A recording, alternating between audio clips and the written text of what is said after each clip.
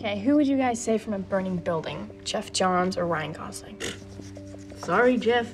My name is Willa Cuthrell, and I played Catherine Huang. She's very artistic, she loves to draw, and she's very into fashion. She designs her own outfits. Should I use the pink feathers? She's Mary's first friend, and sort of her right-hand man, but at the same time, she's a very strong and resilient character.